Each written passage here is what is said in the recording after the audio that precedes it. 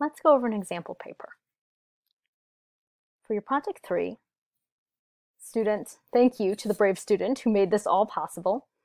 This student was analyzing The Great Gatsby and was using the theoretical lens of queer theory.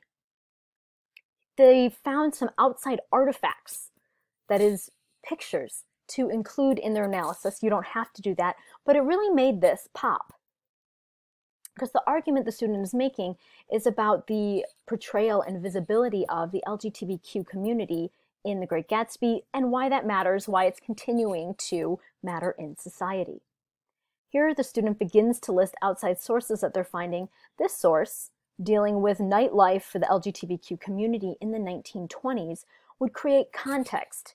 Because it's not necessarily about The Great Gatsby, but it is about the situation that's being described in The Great Gatsby and that this student is drawing parallels to. I love this outline. This is a wonderful way to organize your thoughts for your paper, even after you've already written them. So after the introduction, where the student has the thesis, notice, or thesis is there, it introduces the term queer, because queer is used in many different ways, and it's using a scholarly definition, and the student has even cited where they're getting that definition from.